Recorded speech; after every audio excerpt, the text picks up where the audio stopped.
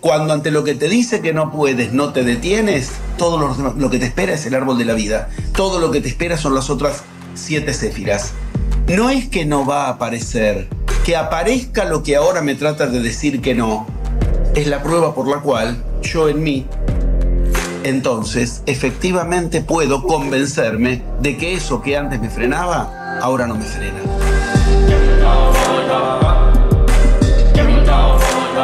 Bienvenidos a este espacio sagrado en el cual tenemos el honor de compartir con José Luis Parise. José Luis Parise, ¿cómo estás? Tanto tiempo. Estoy con muchas ganas de esta experiencia que para ti y para mí en este momento nos saca de los circuitos habituales. Gracias por la confianza, por el entusiasmo y por las ganas que se notan en lo que estás poniendo en juego. Gracias sinceramente, Víctor. Pues agradecido soy yo porque os cuento, yo no me retiré de hacer entrevistas hace mucho tiempo y de hecho me han ofrecido un montón de cosas, incluso pagándome, y no lo sentí. Y el otro día estaba, y menos encima online, ¿no? Pero el otro día estaba yo escuchando a José Luis, al que no he perdido nunca la pista, porque es un maestrazo y es un referente, y para mí es un referente incluso para toda mi creatividad, es decir, es un referente en cuanto a todos los conceptos que él maneja. Me ayudan mucho a desarrollar mi creatividad en una base fuerte, ¿no? Yo siempre dije que eras una inspiración para mí en muchos aspectos. Me llueven ideas cada vez que te escucho, ¿no? Creativas, y tuve el impulso de tener una charla con él y dije, pues voy a hacerlo. Voy a preguntarle, ¿te apetece, José Luis, que hagamos una charla, ayudemos a la gente, le transmitamos conocimiento chulo que les ayude y compartamos tú y yo un rato? Y es que acabo de estrenar El abrazo del dragón, está teniendo mucho éxito. La mujer de José Luis ha estrenado una película que está teniendo mucho éxito. Es decir, que todas las sincronías se están dando a la vez, ¿no? Y de hecho le he hecho una propuesta, que ahora no abriremos, pero he hecho una propuesta para la que estoy preparando también. Así que todo está fluyendo, sí. Y teníamos muchas ganas de compartir. Y es que ahora ha habido muchas cosas estos años desde que no estamos haciendo algún programa juntos, etcétera, y está muy bien que podamos contrastar temas para ayudar a que la gente se desvíe lo menos posible en todo lo que la locura de lo que estamos viviendo pues nos puede arrastrar. De hecho, la locura podría curarnos también si la viéramos desde un lugar y no desde otro, y estaría muy bien que charláramos un poco con José Luis sobre todo eso de la luz, la oscuridad, los síes y los noes, el infantilismo en la población versus el hacerse adulto, el placer versus la búsqueda del crecimiento, todo ese tema que provoca Yo veo que hay mucha gente que sigue juzgando la vida y no comprendiendo lo que la vida le propone. Y sobre todo, esa cárcel que todos llevamos dentro con nosotros, y esa dificultad en reconocerla y en poder usarla para liberarnos. La propia cárcel es nuestra liberación. Esto te he oído decirlo muchas veces, ¿no? ¿Qué construcción más poderosa haces cuando tú expresas todo eso y lo explicas? ¿Cómo puede ser que todo esto no lo reciba más gente? O sea, que no lo encaje más gente. Si tanta y tanta gente que hay en el mundo, la mitad solo, o la mitad de la mitad, escuchara esto, lo entendiera, ¿cuánto avanzaríamos? Entonces me encantaría que en lo que pueda ser toda la gente que me siga, como más gente pueda escuchar todo esto, mejor. Porque yo quiero mejorar el mundo también. Tengo una hija que voy a dejar aquí, ¿no? Y además es que también yo quiero escucharlo charlando contigo, porque seguro que se me va a quedar más profundo todavía, ¿no? Entonces me gustaría que diéramos un poco, con total libertad, que tú decidieras por dónde quieres profundizar, porque ya sabes que a mí me encanta hacer una pregunta y que tú sigas y disfrutes y entregues todo eso que luego nos puede ayudar tanto a ubicar a tanta gente que sé que también le fascina, ¿no? Cuando tú compartes. De hecho, cada vez que hacemos algo juntos, eso tiene una repercusión y vamos a aprovecharlo, ¿no? Para ayudar lo máximo. Así que te lanzo la patata caliente, decimos aquí en España, y decide cómo quieres ganar eso. Bueno, lo primero, esa palabra la usé al principio, pero la vuelvo a decir. Esto implica de tu lado mucha confianza y eso realmente lo agradezco. Hoy día no es fácil encontrar ni quien confíe ni en quien confiar. Y acá hemos hecho verdaderamente una hermosura de sintonía entonces al respecto. Y me he tomado la libertad, cuando me has comentado previamente a este momento, más o menos las temáticas, las viñetas con las cuales te gustaría que transcurramos el tema, por lo que has tenido la amabilidad de estar escuchando en este tiempo de lo que he desarrollado en diferentes espacios, me he tomado la libertad de preparar algunas láminas que entiendo que pueden ser de utilidad, de colorido también, pero también de profundidad, con algunos esquemas que son, yo les digo así, los de siempre, porque son los esquemas que quedaron y a los que dediqué toda mi vida, de las culturas originarias, junto con los escritos originarios de las culturas originarias, los escritos considerados sagrados. Estos esquemas son los considerados sagrados, llegan a ser 11 y yo hoy traje algunos de ellos, más otros que habitualmente no tengo espacio donde ubicar, salvo en mi propia escuela, y esto implica verdaderamente una aventura de la que también yo también tengo ganas, porque no tengo mucha posibilidad abierta de hablar de estos temas. Estos temas en general se abran con gente que ya está interesada en las cuestiones de lo iniciático. Por eso, cuando recién decías llegar a más gente, bueno, eres el canal exacto, y siempre recordando que esto es una elección personal, de uno en uno. Si llega por vías de medios masivos de comunicación, ya cumple función de arquetipo que se decide como paradigma y ya entonces a ti no te da lugar. Es decir, no nos da lugar de uno en uno. Uno no puede ser el objeto de un paradigma que lo lleve a la iniciación. Cuando eso ha sido así en las culturas originarias, es cuando se acabaron las culturas que corresponden a eso. Quiero ser más claro. Toda cultura iniciática en algún momento se transformó en eso, en cultura iniciática.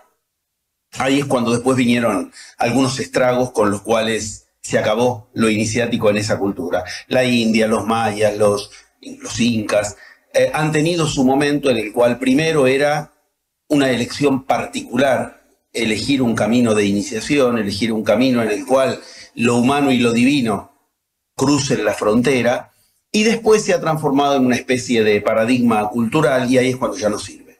Claro, hoy tenemos todos estos medios que permiten mucho más instalar cuestiones a nivel masivo, pero desde casi, yo este año hemos cumplido 40 años de escuela, es un número.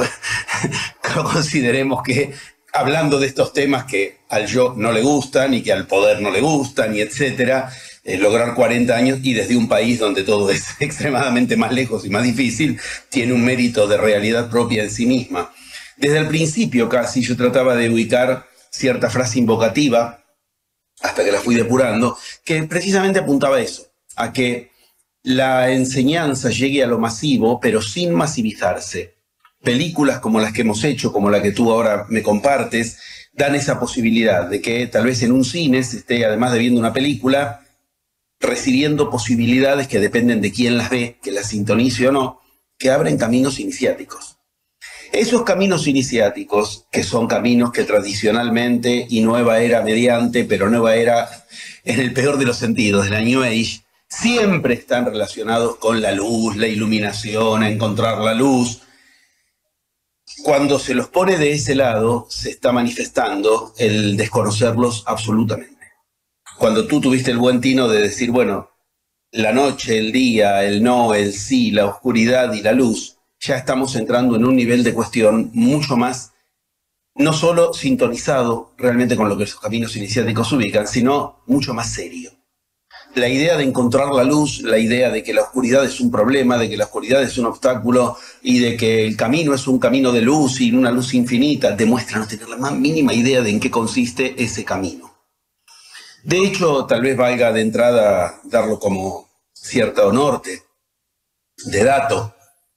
Quien en general conduce en estos caminos a que se encuentre la iniciación en quien los transita, un nombre que en la India se le da es el famoso nombre de gurú. Y gurú significa al mismo tiempo oscuridad y luz. No hay gu, no es un gu, que sería el hombre de luz. Es un gurú, es un hombre que trabaja al mismo tiempo con las dos vías, con las dos polos, y conectando el polo positivo y el negativo se establece entonces una luz de otro orden.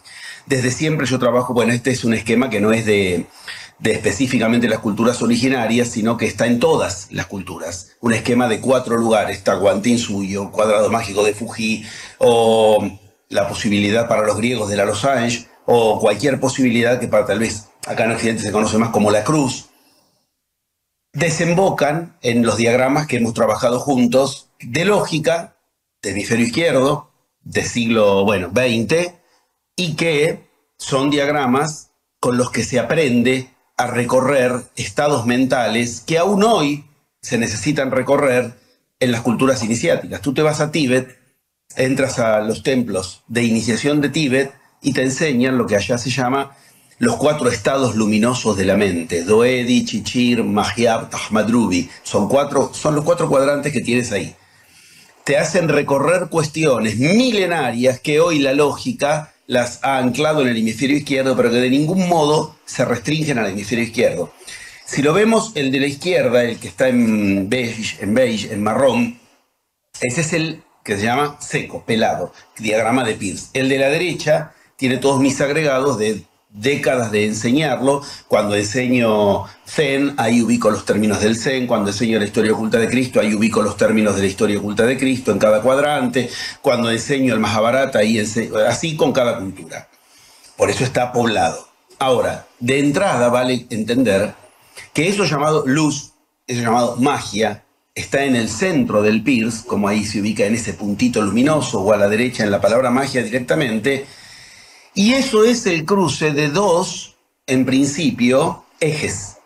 Un eje que es el que va de arriba a la izquierda, abajo a la derecha, que se llama de lo posible a lo necesario. Otro eje que se cruza de lo imposible a lo contingente. Y posible a necesario se llama eje de luz. Eje de lo que sí. Eje de lo denso.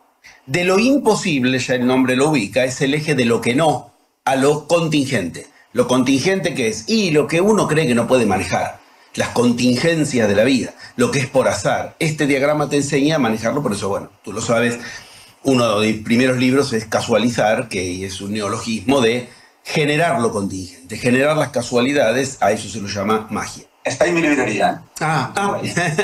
Sé que se ha reeditado mucho y ahora con esto de que lo editan digitalmente, igual lo siguen editando en papel, lo cual me sorprende enormemente. Bueno, en ese libro, lo contingente es lo que se aprende en un camino que en principio es de magia. Pero digo en principio porque ese cruce de lo oscuro y lo luminoso genera una luz diferente. Esa luz es la que buscamos en los caminos iniciáticos, con el nombre tradicional, iluminación. Pero no se puede iluminar algo que primero no pasa por la oscuridad. No se puede iluminar algo con el polo positivo de la batería nada más. Los mapas que nos dejaron la historia de la iniciación en culturas completamente diversas entre sí, yo ahora te voy a proponer un cierto recorrido de unos pocos segundos en cada uno, pero ubicando claramente cuánto y cómo nos dejaron instrucciones que en principio son instrucciones de magia, pero el mago es el que nos conecta con un mundo más allá del humano, más allá del ego, más allá del yo. Y sabemos que la historia de Occidente es que cuando convoca al genio de la lámpara, cuando hace salir el genio de la lámpara, y el genio de la lámpara, el mago, produce la magia, lo vuelve a la lámpara, lo vuelve a la botella. Esto en los mitos es muy tremendo. Y ahí se enoja el genio. Ahí siempre está enojado. Esto es lo que hacemos normalmente cuando nos quedamos en el nivel en el que solamente nos interesa la magia. Yo enseño los 11 pasos de la magia, pero yo también enseño que la magia es un camino, que es un puente que une lo humano con lo divino. Puente que si no lo recorres, porque solo te interesa el efecto de magia, porque solo te interesa generar magia, y hace 40 años que esta escuela viene demostrando la generación perfectamente realizable en 11 pasos de eso que genera realidad propia a través de la magia, no depender de las economías reinantes, no depender de los sistemas de salud con todo lo que pasó al respecto, no depender de los poderosos o de las políticas reinantes, realidad propia. Generar el estado que se quiere generar en lo espiritual, en la pareja, en la relación a uno mismo, en la relación a los hijos, sin incidir en la vida de los demás. Esto es central. Comprendamos que cuanto más avanzamos en este concepto, ya la magia nos queda chica. Ya estamos hablando de una realidad propia que hay que aprender a habitar. Y quien genera realidad propia es la divinidad.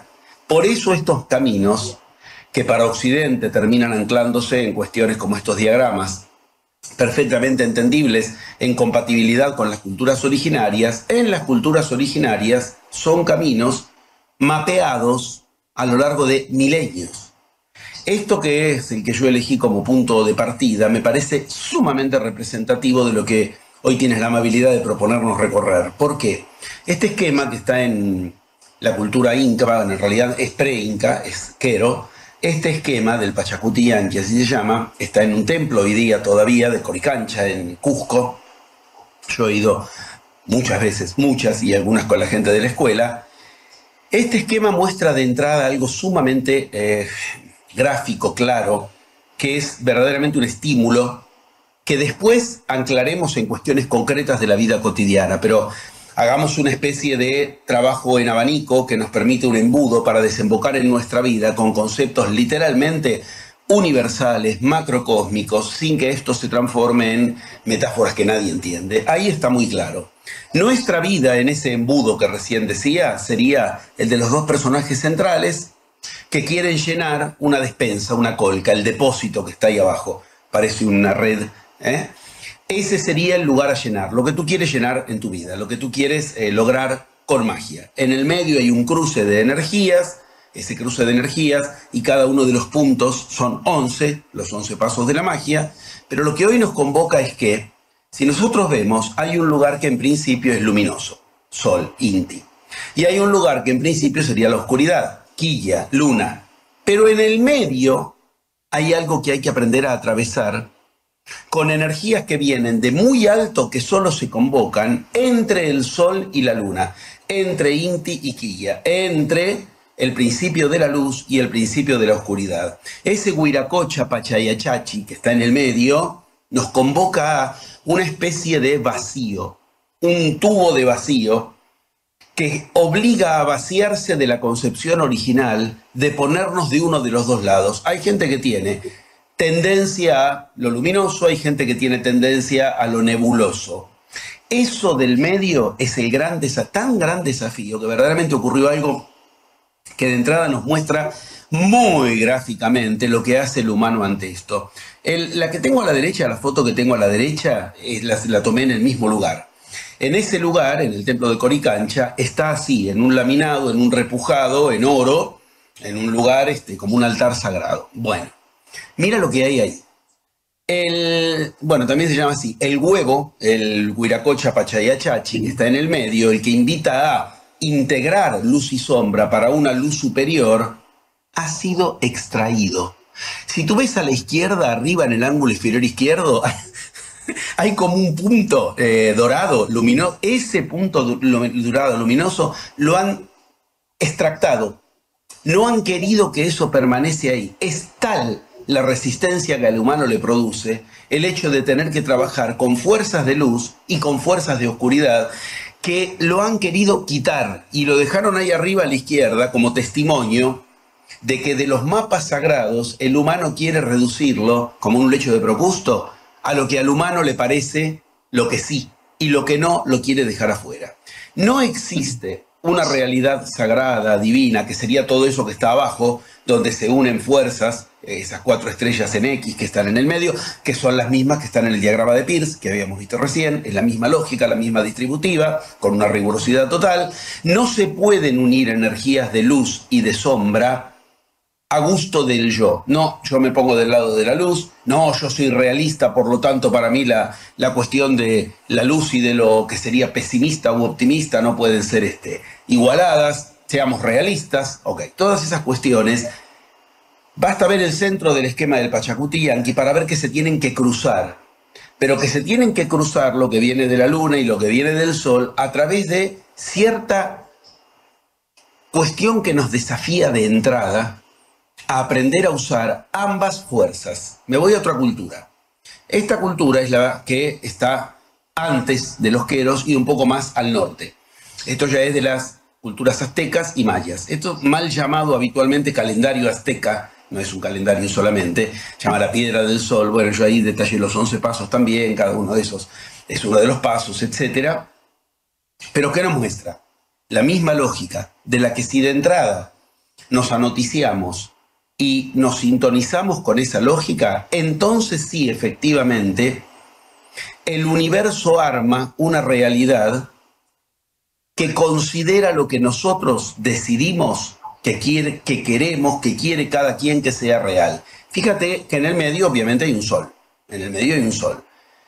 Un sol que tiene la lengua en el centro de ese universo.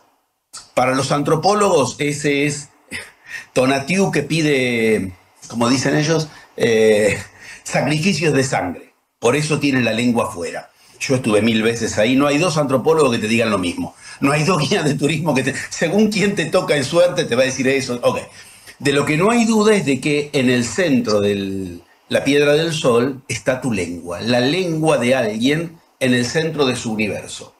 Eso ilumina en una deidad solar. Pero fíjate lo que ocurre. En donde estarían las orejas hay cierta imagen de algún animal depredador que tiene que con las orejas del sol salir a captar, a cazar lo que quiere. Pero mira qué más.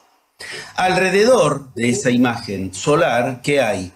4 glifos que se llaman, 4 fichas que detendrían la luz del sol. Si yo le pongo alrededor del sol esos 4 como pantallas, no dejo pasar la luz del sol hacia donde sería la periferia. La periferia es tu realidad. Acá lo tenemos claro. La luz del sol necesita pasar por la sombra de esos 4 glifos para generar realidad propia. Si vemos, es la misma lógica y el mismo mensaje de la esquema del Pachacuti Yanqui. Tienen que unirse fuerzas de luz y de oscuridad. No hay fuerzas buenas y malas, solo que hay fuerzas que nos gustan y otras que no.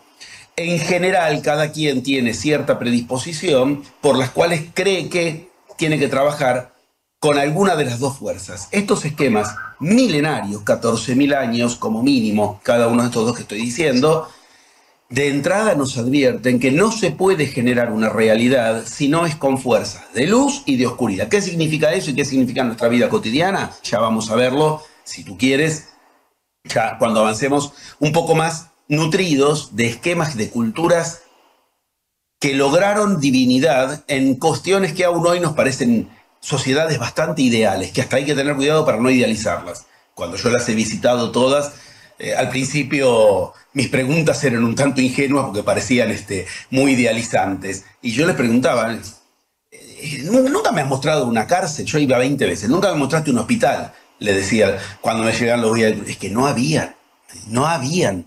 Generaban realidad propia, no necesitaban entonces cárceles, hospitales, cuestiones que implican realidades que no son las que queremos. Uno ahí tiene que tener cierto cuidado, esto no es demasiado idealizado. Bueno, habiendo estado decenas y decenas de veces en esos lugares, llegando a los mapas originarios, uno entiende que trabajar con las fuerzas oscuras y con las fuerzas que creemos que son las claras y las luminosas, lo oscuro y lo luminoso se conjugan en la realidad que queremos. Entonces no nos trae una oscuridad que no queremos, como sería enfermedad, crimen. No te entran en tu vida, para decirlo de una manera, no es que no van a existir, no te van a entrar en tu realidad. Vamos a otra cultura.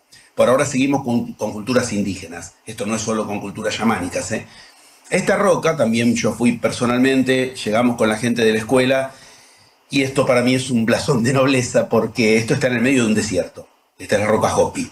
En las 4 esquinas, ahí en Arizona, Nuevo México, entre Estados Unidos y México. Y están, insisto, es decir, a buscar una piedra en medio del desierto. Hay que encontrar.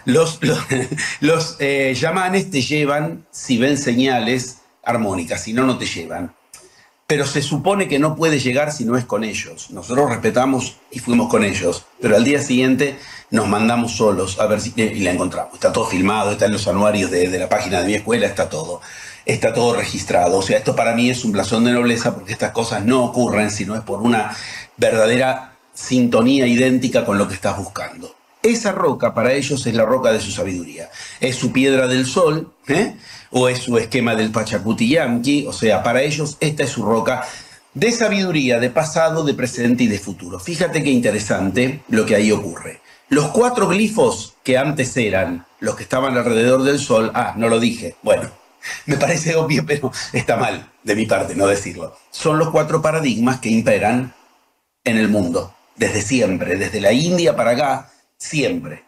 Religión, economía, ciencia y política. Cada uno de esos 4 glifos es uno de ellos. De la religión, la economía y la ciencia y la política, a esta altura me parece muy evidente, pero hay que aclararlo, es la que nos viene todo lo que nos va a decir, no, eso que tú dices, eso que tú quieres no existe, no se puede, está mal. Nos cuentan lo que sí y lo que no. Cuando uno quiere hacer algo en la vida, no se da cuenta que le pide permiso a esos 4 paradigmas. Quiero irme a alguna de estas culturas el mes que viene. Bueno, no puedo porque no tengo el dinero. No, pero está mal. Ahí viene la religión. Está mal. Está bien. Tienes, no tienes. Los sistemas políticos me permiten o no me permiten en este momento viajar. O por la política de mi país, el dólar está caro, entonces no conviene. Ok. ¿Qué quiero que se entienda? A partir de eso se arma una ciencia que nos dice ¿es posible o no es posible? Chao. Olvídate de tu divinidad. Si alguien te va a decir lo que es posible o no, de acuerdo a los 4 glifos, a los 4 paradigmas, ya entonces has renunciado a tu divinidad. La roca Hopi lo muestra con tal claridad que ahí arriba hay 4 muñequitos que cada uno de ellos representan a lo mismo que representan las fuerzas de la piedra del sol y que son, como se ve, una parte externa, exotérica. Hay algo por debajo de ellos a los que un rayo de luz extraño a la derecha ilumina por debajo y a ellos literalmente los parte al medio. Esos 4 son los 4 paradigmas. Ese rayo de sol o de luz o de rayo hiperespacial también se llama porque viene del centro de la galaxia, es plasma puro y representa una fecha, el 22 de diciembre del 2012, desde donde empieza la llegada de un plasma especial del centro de la galaxia. De esto ya hemos hablado en otro momento. Ahora bien, veamos qué ocurre. Transitar la vieja era es transitar un camino interior, eso, no exo solamente, esotérico, que es la línea de abajo de los 4 muchachitos, de los 4 muñequitos. Esa línea interior, recorriendo toda la vieja era, sí trasciende al 22 de diciembre del 2012 y lo ilumina el plasma. Pero hay un detalle. Hay un círculo que viene literalmente circulando. Ese círculo está bajo barra, está bajo cuerda, está debajo de la línea esotérica, o sea, está oculto, no manifiesto. Es un círculo con el que hay que aprender a cruzar, ahí hay una cruz, hay que aprender a cruzar las fuerzas de la luz. Y fíjate qué interesante, toda la vieja era está un poco oscuro, un poco aclarado. Está por la mitad, un poco manifiesto, un poco oculto, un poco dado a conocer, un poco escondido. Y la nueva era, esta que empieza en el 2012, necesita recién ahí hacer de eso algo que sea manifiesto. Hay un recorrido que se tiene que impregnar de ambas fuerzas para que entonces, efectivamente, surja, como lo muestra el diagrama de Peirce, como lo muestra el Pachacuti Yankee y como lo muestra la piedra del sol, una luz de otro orden, esa luz que no es la del sol. Como se ve, la luz del sol está en la parte íntima, la luz de la luna está, o la luz reflejada en la luna es la de Quilla, y hay otra luz diferente que es la que en el medio enciende esas estrellas. De eso estamos hablando, en ese circulito que tiene que aflorar. Nos vamos a otro lugar. Fíjate que ahora nos vamos a una cultura completamente diferente. No es chamánica, no es indígena, nunca conoció a las culturas chamánicas e indígenas y viceversa, y nos muestra la misma lógica. Esto que está acá es el árbol de la vida en la Cábala. Esto es algo de lo que yo he dado plenarios enteros de años enteros. Quiero que se vea algo fundamental. Mira la confluencia perfecta que hay entre, aunque parezca imposible, son decenas de miles de años entre estas culturas, decenas de miles de kilómetros cuando no se podían recorrer fácilmente. Mira que igual lo que hay ahí con la lógica del esquema del Pachacuti Yankee. Hay algo ahí en el medio que es Huiracocha, Pachayachachi, que lo quisieron sacar. Mira lo que ocurre. Si ves en el de la derecha, hay en el mismo lugar donde en Pachacuti Yankee está el Pachayachi del que recién hablábamos, una céfira, un paso especial. De estos 11 pasos, a ese lo tratan de sacar. Da'at. Mira en el de la izquierda, no se lo ve. En el que es más gris, no está. En el que es de la derecha está apenas con puntos, con línea de puntos. Esa fuerza es la fuerza oscura. que está en el mismo lugar para atraer energías superiores, las que vienen de Ain Sof, ahí está escrito, de Ain Sof Au, que quiere decir luz, luz infinita, sí, toda la luz infinita que quieras, pero tiene que pasar y conectarse con un centro que en ti es oscuro, tan oscuro que igual que pasa con el esquema del Pachacuti Yanqui, se lo tiende a directamente no dibujar, sacar. Ya estamos viendo una cierta lógica. La divinidad, la iluminación, aquello con lo que nos conecta la magia, necesita en nosotros de las fuerzas de luz y de las fuerzas oscuras. ¿Qué significa eso? Por ahora no lo estamos diciendo. Por ahora estamos mostrando una misma lógica que nos exige ambas cuestiones. La luz que quisiéramos sin esa luz que se obtiene de unir la luz con la oscuridad, lo vuelvo a decir, la luz que quisiéramos dar una realidad luminosa a nuestra vida, sin unirlo con las fuerzas de la oscuridad, es una luz limitada, inferior. Hay una luz superior, esa que busca el iluminado, esa que es la divinidad en cada quien, graficada en cada uno de estos mapas, que es la que solo se alcanza conectando con las fuerzas de la oscuridad a las fuerzas de la luz. Lo vamos viendo como instrucciones. Dediqué toda mi vida a estudiar estas cuestiones. Todos los escritos sagrados, todos los esquemas sagrados muestran lo mismo. Digo escritos sagrados y me meto con algo que muy poca gente se meta. Yo estoy a punto ahora de dar unas jornadas especiales de un tema que es muy difícil de dar, porque es el Mahabharata. El Bhagavad Gita, dentro de todo, en Occidente es más conocido, pero el Mahabharata son 111.000 versos que nos muestran claramente el punto más estimulante y desafiante de la historia de la humanidad. Esto es una linda pregunta. Si uno le preguntara a cualquier, no sé, contemporáneo, de cualquier cultura, ¿cuál te parece que es el diálogo más importante de la historia de la humanidad? Es una pregunta para ver qué surge, ¿no? No hay duda de que es muy difícil que contesten el que podemos defender entre los mejores como el mejor diálogo en la historia de la humanidad, seguro. El primer diálogo entre lo divino y lo humano. La primera vez que la divinidad y el humano hablaron. Eso es el Mahabharata. Del Mahabharata, la epopeya hindú de 111.000 versos, hay aparte 1.000 versos más, que es el Bhagavad Gita, que está en el centro de lo que son 11 tomos, y en el centro está... El Bhagavad Gita es el diálogo concreto del que estoy hablando. El Bhagavad Gita enseña al humano, digámoslo así, el camino visto desde lo humano y desde lo divino. Lo que lo divino espera del humano y aquello que al humano lo separa de lo divino. ¿Cuándo? Como está en el cuadro ahí en la pintura, en un escenario de combate. ¿Cómo? Sí. Lo divino se manifiesta en un escenario de combate, no se manifiesta en una montaña en paz, en calma. Krishna, la divinidad, se presenta en tu vida cuando estás en un escenario de combate.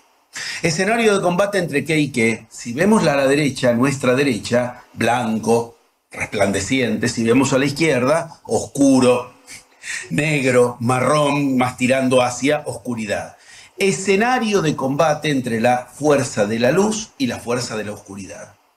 El Mahabharata es visto desde ambos lados, todos los problemas que el humano tiene por querer evitar alguna de las fuerzas que para el humano son las que de acuerdo a cada cultura hay que evitar. En las culturas occidentales actuales evitamos las fuerzas espirituales.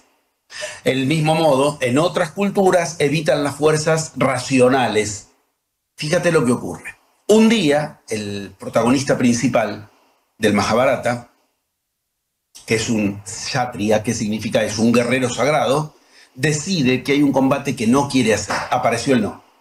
¿Por qué? Porque ese combate lo lleva a combatir contra su familia.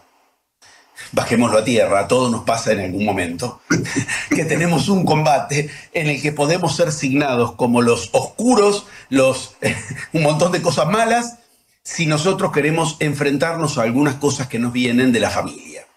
Ahí se encarna Krishna, y se encarna, como se ve ahí, es el conductor del carro, el que se llama el auriga, aurícula, el que te enseña a escuchar qué. A escuchar precisamente con qué conduces tu carro en la vida. Y se presenta, y a contramano de todo lo que podemos suponer, le dice, al personaje principal, ¿cómo que no vas a hacer tu combate?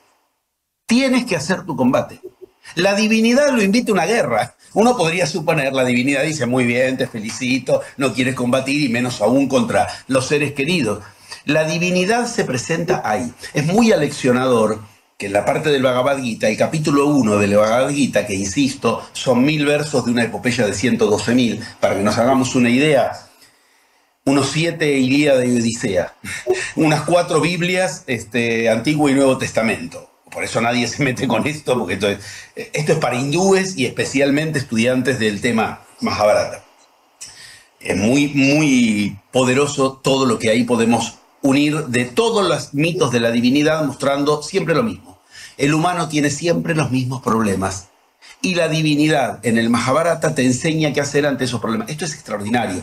Esto yo lo he visto en todas las culturas. Tú abres, no sé, el que quieras, el código de Hammurabi en la Biblia, abre el Éxodo. El hombre tiene los mismos problemas que tú y yo y los amables oyentes que ahora puedan estar sintonizando con lo que tú ofreces. ¿Qué quiero que entiendan? El humano no ha resuelto sus problemas. La cultura avanzará, todo lo que obviamente es claro a nivel general de la humanidad. Pero los mismos problemas que tenía el rey Salomón los tienes tú, los tengo yo. Los mismos problemas que tenía el rey David los tienes tú, los tengo yo. Y los mismos problemas que tenía Arjuna los tienes tú y los tengo yo. O sea, los problemas del humano están codificados como los lugares donde conectar con eso oscuro, problemático, a partir de una lógica, que es la que ahora vamos a ir ya de a poco desarrollando, que nos conecta con eso para generar una luz superior, que sin eso no se genera. El primer capítulo del Bhagavad Gita, ¿cómo se llama?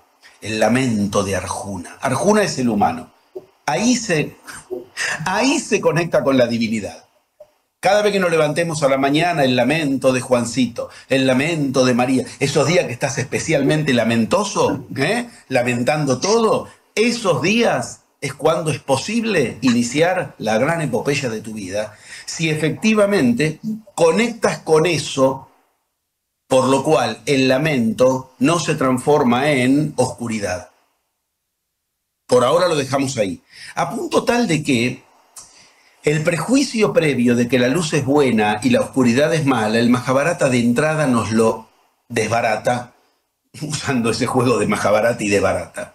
Fíjate qué interesante, el campo de batalla es un campo de batalla que va a venir de los descendientes de dos tribus, por decir así. Uno será Dhritarashtra y el otro Pandú. Si los vemos, vemos algo muy claro ya de entrada. Pandú significa pálido, blanco, y ves que es resplandeciente por todos lados. Dhritarashtra es ciego, representa las fuerzas de la oscuridad, las fuerzas de la tiniebla. A punto tal de que la esposa de él, Gandhari, ahí está, le puse también la pintura, el dibujo, decide por amor a Dhritarashtra ponerse un pañuelo en los ojos para ser ella también ciega como él.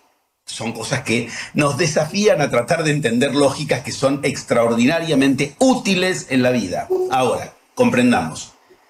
Pandú, el blanco, el resplandeciente, y Dhritarashtra son los que se van a oponer en el campo de batalla. ¿Por qué? Porque Krishna los hace oponer. Arjuna es descendiente de Pandú y Dhritarashtra será el antepasado de quien se va a oponer a Arjuna. No quiero empezar a abundar en nombres. Pero, ¿qué quiero que se entienda? Krishna opone, te obliga a hacer que se tengan que enfrentar en un campo de combate sagrado tus fuerzas luminosas y tus fuerzas de tiniebla. Y con un detalle. Todo el mundo sabe en el Mahabharata que el que va a ganar la guerra es Pandú, es la luz. Pero los exige igual ir a combate. Y el detalle es, y a las fuerzas de la luz las maldice. ¿Cómo maldice Dios las fuerzas de la luz? De entrada estoy tratando de que rompamos los esquemas previos, sin los cuales, sin esos esquemas rotos, esto nos haría límite por todos lados. Pandú es pálido por una maldición que recayó sobre la madre de Pandú en el momento en que lo paría. Él es blanco como una maldición, él es luminoso como una... Claro, no nos entra en la cabeza que el luminoso sea el maldito y que Dhritarashtra, que es el ciego, no era el maldito. Y aunque todos saben que la fuerza de la luz va a ganar, se necesita hacer el enfoque donde se choquen entre sí ambas fuerzas. Yo estoy tratando de demostrar por todas las vías posibles que si no aprendemos a usar las fuerzas oscuras, la fuerza de la luz es limitada y se nos transforma en maldita. Se nos transforma en esa luz como un lugar limitante que de antemano, como los paradigmas imperantes, nos dicen lo que es posible y se acabó. No se puede ir más allá de eso. Tal vez el más abarcativo, porque abarca todo lo que son las eras de la historia de la humanidad, y al mismo tiempo que parezca raro a la luz de esta enseñanza, el más claro es el que nos viene de Egipto, de todos estos esquemas y escritos sagrados. Este es el zodíaco de Déndera, al cual también le dediqué años de mi vida, llevé a la escuela, estuvimos ahí, lo mostramos y he dedicado plenarios de años y años. Fíjate qué particular. Nuestro momento actual en el zodíaco de Déndera, por eso elegí este en particular, es fácil verlo, es el momento que está entre el amarillo y el azul. Ahí está, claramente. Termina la era de Piscis, se ven los dos Piscis, ahí los dos peces de Piscis, hay un montón de símbolos que nos iluminan en qué consiste nuestra era que viene, y hay que llegar a la era azul, que es la era de azul color del agua, era de Acuario. Acuario, ahí lo tenemos de cabeza para abajo, pero lo que está haciendo es cuencos de agua, tirándolos, como se ve ahí. Ahora, ¿qué pasa en el medio? Hay un personaje extraño. Ese personaje que es oscuro o luminoso, oscuro. Hay que conectar con las fuerzas oscuras para dar a luz la era de luz.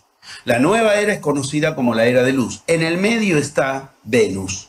Ese personaje gris, en algunas interpretaciones, según por qué escuelas de Egipto, es Saturno, pero Saturno es la etimología de Satán, es la misma, sigue siendo las fuerzas oscuras. O Venus. ¿Y Venus quién es? Venus es el que en la Biblia representa ese rasgo extraño. Yo he dado 3 plenarios de 3 años distintos sobre la historia oculta del personaje Venus, que es Lucifer. Hay que pasar por una fuerza que conecta directamente con lo que creemos más gris, oscuro, demoníaco, para entonces dar a luz una era de luz. Fíjate que en la Biblia, literalmente en el Apocalipsis 22:16, Cristo se nombra Lucero, que es lo mismo que decir yo soy Lucifer. Esto está en la Biblia, no se enojen con algo que enojarse con eso es solamente por los condicionamientos previos que tenemos. Yo, Jesús, he enviado a mi ángel. Ese ángel es el ángel caído, el que se habla como el de la fuerza gris, el de la fuerza oscura. Mi ángel es el ángel caído, dice. He enviado a mi ángel para daros testimonio de lo referente a las iglesias. Te está mostrando algo, las iglesias del lado del ángel caído, no del lado de la divinidad precisamente. Yo soy el retoño y el descendiente de David. Esto es directamente relacionado, yo te lo he enseñado, con la historia oculta de Cristo. Él tenía la sangre aarónica y davídica, y él no quería apoyarse en eso, quería apoyarse en su propia evolución.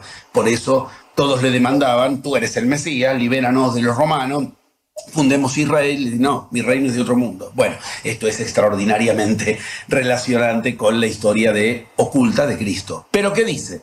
Lucero radiante del alba. Sabía muy bien de qué hablaba Cristo. ¿Por qué? Porque precisamente Cristo, entre otras cuestiones, estaba formado en la cultura griega. Y los griegos tienen un templo del lucero. Doble, al mismo tiempo es el que nos priva de la luz y el que nos lleva a la luz. El templo del lucero, que es doble, es porque el lucero, precisamente el Venus, la estrella lucero, es la primera que aparece al amanecer, o sea, la que nos saca de la oscuridad y nos mete en la luz, pero también la misma, con un diseño extraordinariamente aleccionador del universo, la misma que es la primera que aparece antes del anochecer. O sea, el mismo lucero, el mismo Lucifer, la misma fuerza oscura que nos puede meter en la oscuridad, es la que nos saca de la oscuridad. Y Cristo se nombra con ese nombre. Para no abundar en recorridos que podríamos, afortunadamente, llenar nuestra vida, confirmando que antes de hablar de en qué consiste, cómo se hace, y en nuestra vida cotidiana, donde lo encontramos todo esto, armar en nuestra concepción mental una exigencia de conectar con las fuerzas de la oscuridad para dar a luz una luz superior, hace poco, en el inicio de este año, ocurrió un hecho que no es mitológico, que no es de las culturas iniciáticas, que no es de las culturas originarias, que no es de los escritos sagrados, es de la ciencia, que no tiene noción de lo que descubrió en lo que descubrió y que efectivamente nos confirma decenas de miles de años codificados en estas maravillas que estamos viendo rápido hoy, pero que hoy concentramos en ese mensaje. ¿Cuál? Si no se conecta con fuerzas oscuridad, no se puede dar a luz una luz superior. Fíjate lo que pasó en el cielo, por decir así, en el inicio de este año que acaba de terminar, en el 2022. Vamos a detenernos un poquitito en leer algunas frases que me encargué de subrayar. Detectan un destello equivalente a 1.000 billones de soles apuntando directamente a la Tierra. Uno dice, bueno, uno más de tantos efectos extraños del universo. Bueno, sin embargo, miren lo que pasa. Es la primera vez que ocurre, ahora, a 10 años del inicio de la llegada del plasma, ahora, cuando empezaba el año 11, que es un año clave, por el solo hecho del número 11, número maestro, y por las profecías en juego que tienen que ver directamente con esto de los 11 pasos. A ver, un destello de luz impresionante se vio en el firmamento. Una estrella acabó demasiado cerca de un agujero negro supermasivo. Fruto de un agujero negro tragándose una estrella. Acá tenemos claramente fuerzas de la oscuridad y fuerzas. Esto es el Bhagavad Gita, esto es el Mahabharata. Fuerzas de la oscuridad y de la luz que parece que una se traga a la otra y la oscuridad pasó a ser mala y la estrella supermasiva pasó a ser la buena que es vencida por lo malo. ¿Y qué pasó? Eso generó un destello de energía liberada que no se conocía en el universo hasta ese momento. En el momento en que el agujero negro se conectó con la estrella supermasiva, se liberó una enorme cantidad de energía en forma de luz, tan brillante como nunca se había visto en el universo desde que tenemos posibilidades de observarlo. ¿Qué significa esto? Funciona. Funciona. Donde se encontraron las fuerzas oscuras con las fuerzas superluminosas, lo que se generó es inéditamente luminoso. Ahora lo tenemos que aprender a llevar a nuestras vidas. Yo te agradezco la paciencia y agradezco a los amables seguidores de lo que estamos poniendo en juego, la paciencia, pero creo que verdaderamente, bueno, a mí esto me llevó décadas de mi vida y centenares de viajes y décadas de lectura y de interpretación de estas cuestiones y de hablar con los hombres ciencia, hombres sagrados de cada lugar, y este compendio de entrada nos pone ante un desafío. Si ahora nos preguntamos en qué consiste, dónde están, cómo las veo, con qué las enfrento, con qué las dejo de enfrentar y las aprendo a usar, con qué las enfrento en mi vida cotidiana sin saberlo, con qué las aprovecho a las fuerzas oscuras, pero desde la luz, este recorrido valió verdaderamente, como se podría decir, la pena, porque convengamos que lo que estamos haciendo es lo que para las fuerzas del yo parece lo penoso, tener que vérselas con lo oscuro. Si te parece que lo que hicimos hasta ahora es, de entrada, un compendio por lo menos suficientemente convincente como para iniciar el viaje hacia nuestras fuerzas oscuras, poniéndonos del lado de la luz, conectando con eso, ahora podemos empezar a entenderlo en la vida cotidiana. Pero primero necesitamos esto, romper todo esquema mental de que la luz es buena, la oscuridad es mala, y de que en realidad hay que evitar la oscuridad y que un camino de luz es aquel que evita la oscuridad. El gurú nos va a llevar, como cada uno de estos esquemas lo mostró, a conectar luz y sombra.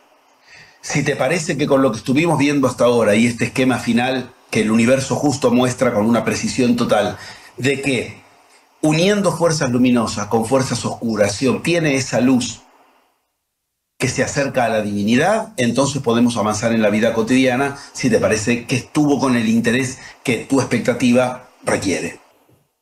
Sí, me parece maravilloso porque da valor a algo que se podría sintetizar, pero que muchas veces no se puede asumir si no se entiende primero la complejidad que tiene lo simple, ¿no? Claro. Es, claro, si yo quiero resolver la porquería que tengo en casa, el polvo, tendré primero que reconocer que está y luego limpiarlo. Entonces, es cuando consigo la luz. Si solo soy luz pasando por el polvo como que no existe, es una luz pequeña, es una luz... Y además, cuando la oscuridad de esta casa simbólica somos nosotros, ¿no? Cuando todo está dentro. Y esa parte tan fascinante, ¿no? Como tú lo contabas, sobre todo, como lo cuentas habitualmente, ¿no? Esa cárcel que nos llevamos puesta, que tiene que ver con algo que no vemos en nosotros mismos y que es tan difícil de reconocer y de ver porque somos grandes tramposos de verlo. Y cómo impostamos y cómo constamos una y otra vez, cuánta gente repitiendo siempre lo mismo, dándose cuenta de que por mucho que haga, siempre cae en lo mismo, y esa desesperación para afuera, como si el exterior tuviera la culpa, ¿no? Ese crear culpa siempre en lugar de responsabilizarse, ¿no? Y esa parte de la que hablaba al principio, ¿no? Esa infantilización, ¿no? Ese yo quiero que me den, yo no puedo generar, solo que me den, y además todo es cosa de lo de fuera. Yo no responsabilizo de nada de lo que estoy creando, ¿no? Y cómo esa luz del bebé es la oscuridad del adulto que sigue siendo bebé, ¿no? Cómo la luz que es ahora puede ser la oscuridad mañana, ¿no? Si yo no hago lo que tengo necesario, ¿no? Bueno, en fin, no sé, estoy aquí divagando, pero para mí todo esto que estás exponiendo tiene que ver con cosas muy importantes que es curioso, pero incluso gente en el mundo terapéutico de años, gente que ha hecho de todo y todavía caen en el mismo sitio porque tienen la dificultad de ver lo que está ocurriendo debajo de lo que ya conocen ellos mismos. Yo creo que también a veces nos conocemos la historia y nos la repetimos y creamos un nuevo mito que nos engancha al antiguo mito igual. O sea, es como si en lugar de crear un nuevo mito que nos saque, creamos un mito que sin darnos cuenta nos refuerza lo que la cárcel, aunque nos da una dialéctica que nos parece como más evolucionada. Pero al final seguimos cayendo en el mismo sitio si no deshacemos ese mito, ¿no? Pues que todo eso del mito, ya cuando empezamos con el mito ya me agarra el subidón. Entonces, bueno, muchas cosas. ¿No? Yo creo que son muchas cosas para la gente que escuche, pero bueno, quizá podemos desarrollar en algún momento algo más. Pero a mí me parece muy, muy interesante el punto de partida para entender hasta qué punto esto no es una cosa solamente una ocurrencia, ¿no? Claro. O sea, la concreción de esto es a lo que estamos invitados, y más aún en tiempos en los que hemos decidido encarnarnos en esto llamado nueva era, que nada tiene de nueva era si la vemos a nivel humanidad. La nueva era tiene la novedad de la posibilidad de conectar de uno en uno con lo que en la vieja era se pretendía conectar a nivel masivo, a nivel paradigmas imperantes que se supone que era, con la posibilidad de una vida en la que no dependamos de otros. Se supone que eso es lo que nos iba a propiciar una política, una ciencia, una economía y, bueno, en el mejor de los casos, una religión. Lo que ha ocurrido es que efectivamente efectos tales como la globalización, etcétera, nos muestran cada vez más dependientes de lo que ocurre afuera, y eso es lo que tenemos que aprender a resolver. Si tomamos posición por la divinidad, divinidad y dependencia son dos conceptos que tienen que aprender a no dejarse llevar, a que efectivamente la humanidad depende de una cuestión externa a la cual tiene que aprender a adaptarse o culpar, como recién decías. Pero ¿cuál es la cuestión en la cual esa cárcel nos condiciona? Si la queremos encontrar afuera, hemos renunciado a nuestra divinidad. No podemos suponernos en contacto con una decisión de emprender nuestro camino hacia ese lugar para el cual nos encarnamos para dejar de encarnarnos. Vamos a decirlo otra vez. Nos encarnamos para dejar de encarnarnos. Nos encarnamos para que el ser humano encuentre que el problema es ser humano. Y que ser humano significa estar sujeto a condicionamientos, como decíamos antes, atemporales, que en la Biblia, en el Mahabharata o en las distintas culturas son siempre los mismos. ¿Cuáles? Los que nos hacen creer, de acuerdo a las modas de época, qué es posible y qué es imposible, qué sí y qué no. Ese condicionamiento interior es el que efectivamente nos, como los glifos de la piedra del sol, nos hacen chocar afuera contra cuestiones que o las resolvemos en nosotros o afuera efectivamente tendrán poder sobre nosotros. Quiero ser muy concreto en esto. Viniendo de un país donde la economía está siempre en contra, donde todo queda lejos, donde todo es totalmente más difícil, andar por el mundo enseñando, editando mis libros, dando acontecimientos por todos lados, con miles de personas, dando todas las semanas supervisión a través de internet a 2.000 personas del norte, del sur, del este y del oeste, de América y de Europa.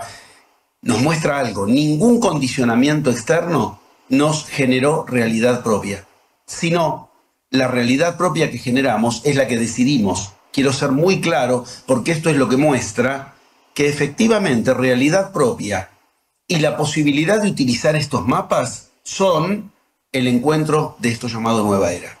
Fíjate qué sucede. Si efectivamente en ti aquello que te hace de cárcel, ¿dónde está lo que te hace de cárcel? Tal vez el lugar más concreto para verlo es este paso continuo de una misma energía que tiene que terminar en eso que abajo se llama reino, Malkut. ¿Qué es Malkut? Un paso de... Malkut significa tierra. Traer a tierra una energía superior cuya realización en el medio, como pasó con el esquema del Pachacuti Yanqui, va generando lo que queremos generar en la vida. Mira dónde empieza esto.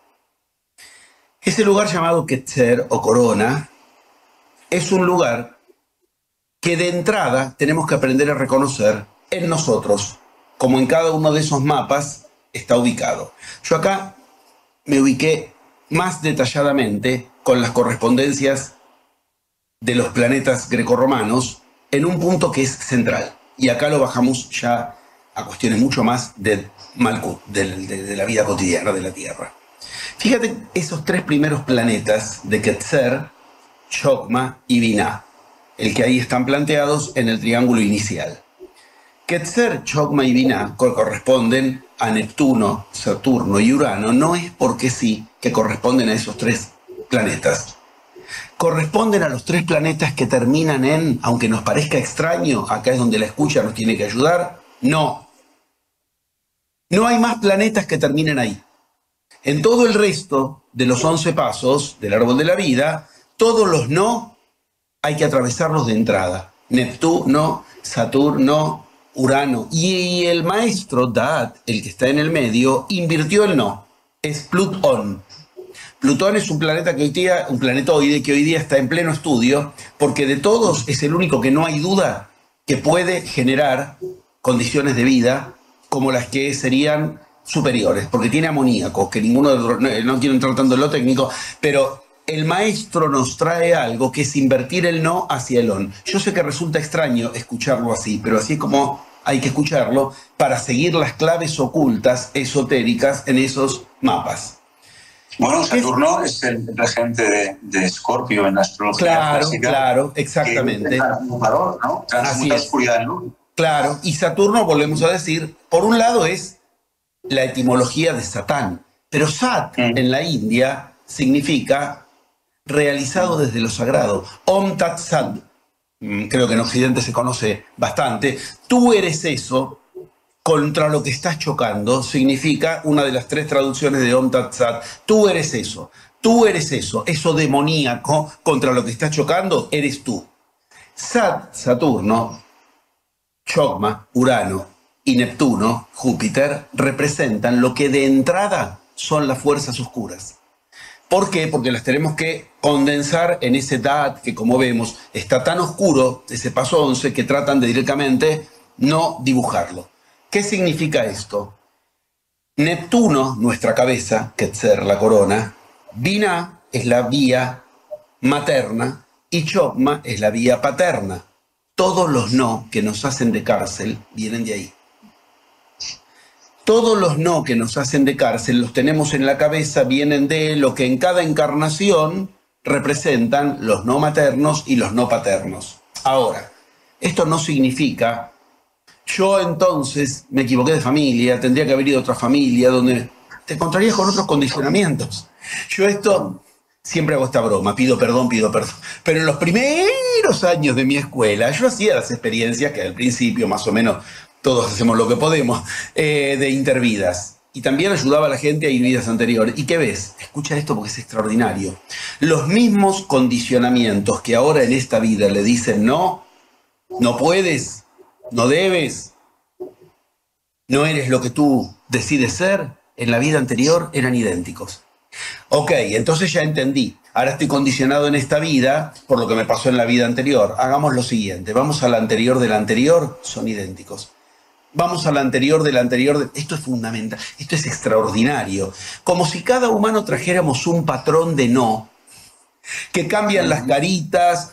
En una encarnación eres el millonario, en otras es el pobre, en otras es el rey, en otras el mendigo, pero ese patrón de no es el que viniste a tener que aprender a reconocer y atravesar para generar todos los demás pasos hasta llegar en Malkut a la generación de lo que quieres generar. Esto de entrada es recontra claro, tan claro que lo tengo que ver en el lugar en el cual lo oscuro me aclara. Fíjate qué interesante. En Cábala, este es un árbol de vida de la Cábala, y otros árboles de vida que no son de la Cábala, por ejemplo, el de los mayas, el de los celtas, hay otros. Pero este es el de la Cábala, tal vez es el más elaborado. Por lo menos para seguirlo intelectualmente, de entrada es muy poderoso. ¿Cómo se llama ese triángulo de arriba de Neptuno, Saturno y Urano? Es increíble, no lo inventé yo, estos son los nombres que están en la Cábala. Se llama triángulo del supernó. Más claro imposible. Se llama triángulo supernó. Lo primero es conectar con lo que no. Y todos queremos atravesar lo que no sin tener que conectarlo. Ahí está la fuerza por la cual generaremos una realidad más allá de lo que de entrada, si no, estaría posibilitado. Fíjate, ¿con qué se conectó? Empecemos por los tal vez en Occidente más conocidos. Cristo, para entonces declararse el Kyrios. A ver, entendamos. Cristo es bueno, insisto, yo enseñé la enseñanza oculta de Cristo y la historia oculta de Cristo, no me voy al Cristo religioso.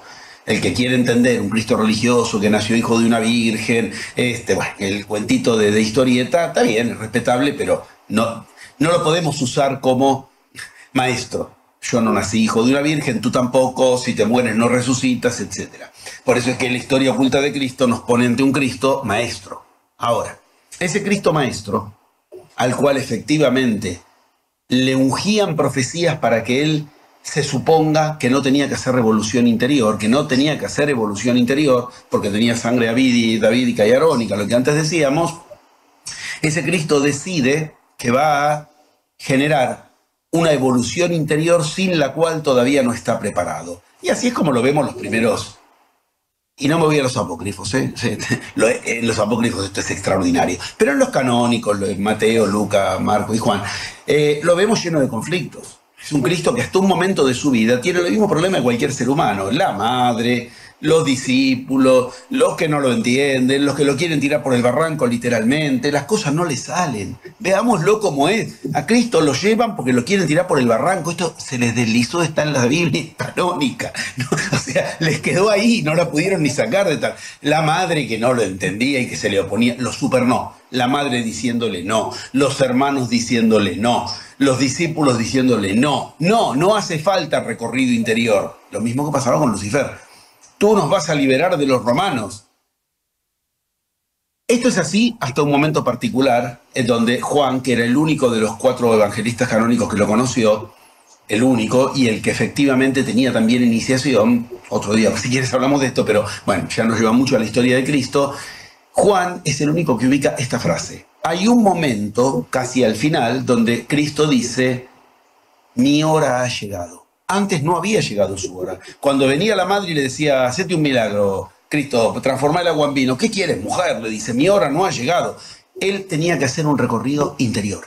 Ese recorrido interior está representado hasta el momento en el cual mi hora ha llegado. Y se declara el Kyrios. Kyrios significa literalmente aquel que genera su realidad propia. A mí ahora ya no me va a frenar el no. Fíjate que Cristo, el mismísimo Cristo, tuvo que recorrer para que efectivamente la cárcel mental ya no lo condicionara. ¿Con qué? Se tuvo que ir a buscar las fuerzas que no.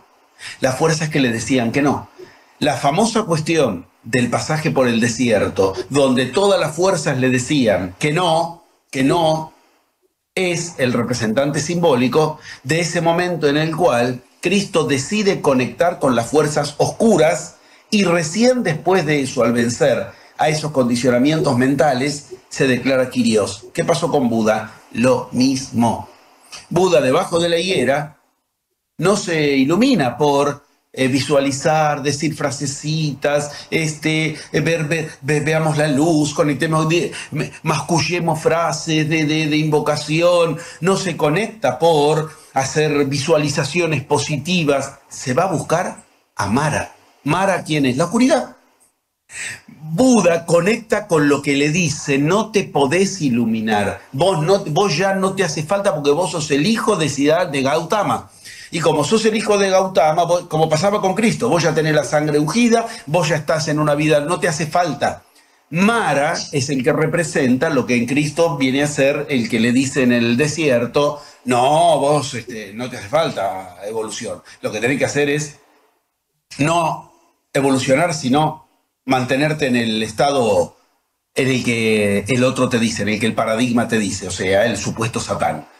¿Qué es esto? Ambos se conectan con las fuerzas oscuras para entonces recién, en Buda la iluminación, en Cristo el Kyrios.